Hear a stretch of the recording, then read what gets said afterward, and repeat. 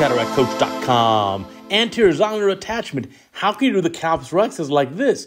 This is a very unusual case that I did recently.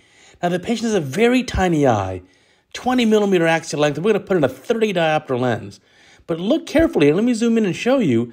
There are zonular attachments very anterior. That pupil is only about 5 millimeters, and you got zonular attachments going in much closer than that, even as close as maybe a diameter of like 3.5 millimeters. So there's so many zonular attachments there. What are you going to do? How do you get the rhexis? Should you use a femto, a zepto, a fancy device? You know what? I think we can still do this with the forceps. So we got about a 5.5 millimeter pupil, poke into the lens capsule, and watch carefully as I do the rhexis. I just am able to pull through these zonular attachments. Now, they give some resistance. Look right there. And as I do it, so I think you can really just power through this. The zonular attachments are not all the zonular support of the eye. So this is just some of them. And for whatever reason, this patient has this genetic anomaly and ended up like this developmental anomaly. And so we're still able to get the rhexis done. But this is something unusual. Anterior insertion or attachment of the zonular fibers on the anterior lens capsule, right? Normally, they're all clustered right around the lens capsular bag equator. So normally, you've got at least 7, if not 8 millimeters of anterior lens capsule with no zonular attachments. Here, that central zone was maybe like 3.5 millimeters. But as you can see, you're still able to complete the rhexis. Now look at some of those lines. There's still some attached zonular fibers there. Some of them, they're kind of just, all over the eye. Let's go to the end of the case here. Now you can see it looks pretty clean. I need to definitely enlarge the incision. This is a 30 diopter IOL.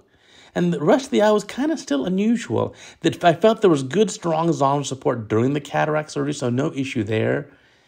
But again, it's a small eye. The patient's like a +5 or 6 hyperope to begin with, prior to cataract surgery. And again, we're putting a 30 diopter lens, and that's why we've enlarged the incision here. So we'll finish up the case here by getting that lens in the eye. Now, this is an unusual condition. You always got to remember, when we're doing surgery for patients, it's not just our beautiful surgical technique that matters, right? It also depends on patient anatomy and patient healing. And so in this case, you have very unusual anatomy. We've enlarged the incision. Even then, it's a little tight fit here. We have to use a larger cartridge with the injector because the lens is so thick. With a 30 diopter lens, it's probably at least 50% thicker than a 20 diopter lens.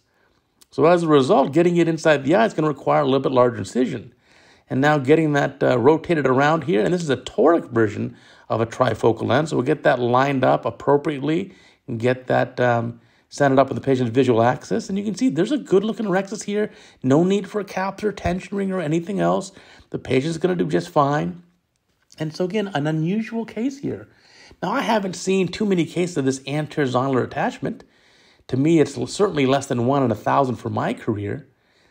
But again, you have to be prepared for everything. And, at the slit lamp ahead of time before surgery, we didn't see it as well because the patient really was poorly dilating in the clinic. But then again, in the clinic, we only give one set of dilating drops of 1% tropicamide and 2.5% phenylephrine.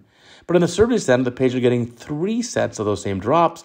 And sometimes, like in this case with a smaller pupil, even getting 10% phenylephrine to really get that maximum dilation. And here at the end of the case, again, a very odd eye here. Just inflating the eye with the BSS and sealing up that temporal incision. And we'll get that positioned appropriately.